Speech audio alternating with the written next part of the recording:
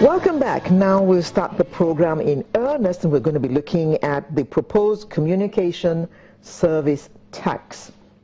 Telecom subscribers may have to pay more should a private member bill titled Communication Service Tax Bill 2015 be passed into law. The bill seeks to impose a charge and collect communication service tax and will be levied on service fees payable by users of electronic communication service. That means that a tax will be paid on voice calls, SMS, multimedia messaging service, data, and pay TV. God. 9%. 9%. Are we not paying enough taxes as it is? Those who have companies, you pay company tax, you pay your income tax, value-added tax. You pay value-added tax, and if you are unfortunate enough to have a few dividends here and there, government also takes tax from that. So how many taxes are you going to pay?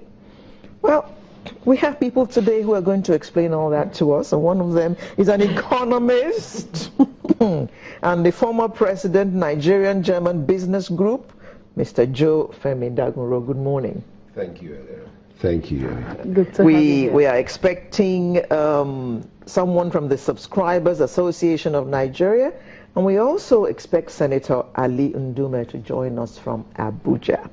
We hope that they will be able to get to us before the end of this segment. But we have Mr. Femi-Dagunro with us, and we'll begin with him. Now, we're paying value-added tax. We're paying personal income tax. Those who are employed are paying PAYE, otherwise known as payee. Yes. And then you pay VAT. And then you pay dividends, you pay taxes on your dividends. I mean, is this really another necessary tax on the poor, hapless Nigerian who's already been ground and crushed into the ground? Well, let me tell you one thing. You see, you still have to expect more taxes. That's the fact. Yeah. You see, thanks for killing our zeal. Yes, we just have to make it clear. You know, the point is this.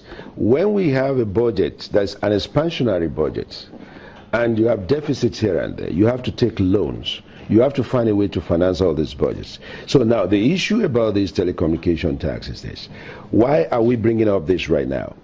I can understand the fact that Nigeria needs money to do a lot of things. This is not the only country that will have that. Let's just take it from that point.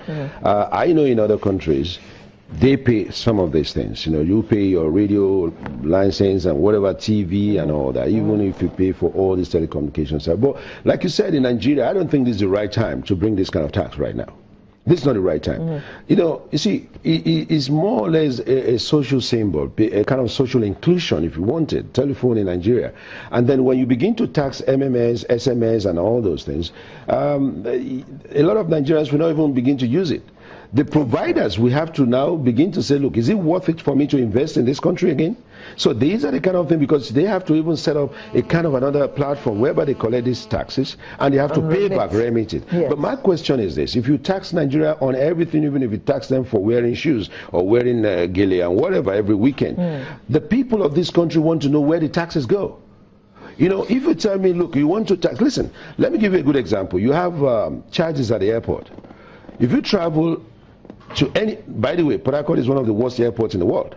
So, and you know, we've just spent so much money to take care of that. And that means we have not seen the value of the money we've spent. Now, if you pass through the Murtala Mohammed International Airport, you will find yourself sweating as if you are a mad person. And then you are paying taxes, charges on this airport tax, this tax, and all that. So now people will begin to wonder, what do they want to do with my money?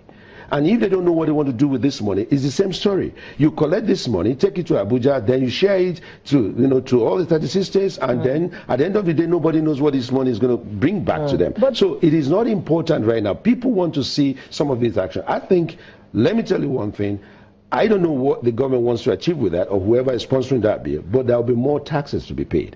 Just prepare for that. Okay, before we go on, you've asked what do you want to use the money for? Yes. And the Minister of Communication has said infrastructure development. Yes. So yeah, if you say infrastructure development, enough? fantastic. It's good for you to say you want to do infrastructure development. You are taking loan from AFDB, African Development Bank. You are taking loan from wherever for infrastructure. What kind of infrastructure? Is it telecommunication infrastructure you want to use this for? Is it for the broadband penetration in the country? No, because the providers, they are spending so much. We're already paying so much for internet services. And the poor thing is this: when you pay for your internet, you subscribe to a month for your internet service for a month. And if you don't have electricity to power it, then you are losing money. You lose your money. So these are the areas you have to look into. So the infrastructure we have to prioritize. If you don't prioritize this issue of infrastructure, everybody's just saying infrastructural development. What infrastructural development are we talking about? So if you want to do prioritize, and these are not the time for Nigerians to begin to pay so much money while they are not getting enough. But the thing is this: you will not blame Buhari for everything, because the system that was supposed to have provided a kind of leverage for some of these things, we're not there. And until we begin to see this fight about corruption has to be taken to another level, because now people are saying, after all, you've been collecting money. Look at the what's it called, the Nigerian Port Authority. They charge, landing charges, whatever, but the road to the port is so bad. So when you are talking about infrastructure, people say we've been paying. If a retired custom controller can voluntarily, in quote, release 1 billion, I mean, what a country are we talking about? Not return. Return. So is he got more? Get more out of this guy, for goodness sake. And don't just tell us he has just returned 1 billion and 4 million and you've just seized the house of 2 billion. Get more. If a guy can say voluntarily return, then where did he get that money? So the people who are importing and exporting. How much more does he have? Yeah, importing and exporting, they say, oh, this is part of my money. This guy. So people are not really having that confidence in the system anymore. They are being cheated in a way. Yeah, Joe, but this issue of taxes, I'm sure Nigerians will not mind paying if they saw what the money was for. That's correct. We heard a guest came on this program and told us how when Fashola was governor in Lagos State, that Okada riders were asking for where the tax office was. They wanted to go and pay their taxes, unprompted. They were not prompted by anybody. Right. They said because they saw what Fashola was using the money for. But Nigerians are wary. Listen to the figures that for want of a better word to use, these thieves are taking. This governor has X billion, that one has X billion. It is taxpayers' money, for crying out loud. So all the money, all the taxes that we're paying are being stolen. They can find it, yes, but let me support that from what you've said. I want to find out how many of our senators and House of Rep guys that can say, listen, I worked before and I was earning 10 million monthly. How many of them? How many of the governors can say, I've been working all my years and my last salary was about $30 million or 30 million naira monthly? So when people get there, it's not about the service to the people. It's about me, myself, and I. So it should be me, my people, and God. But people are just doing me, myself, and I, and to feed themselves. Mr. Dagunro, just hold your thoughts. I think we have a call. Hello. Hello. Good morning. Good morning. Okay, that's Mr. Adeowo. He's joining us in this discussion. On we're talking about the communication tax. What's your take on this proposed bill? Oh, thank you very much. The additional 9% communication service tax bill currently in the National Assembly, I can tell you, is one tax too many. Already, there are so many taxes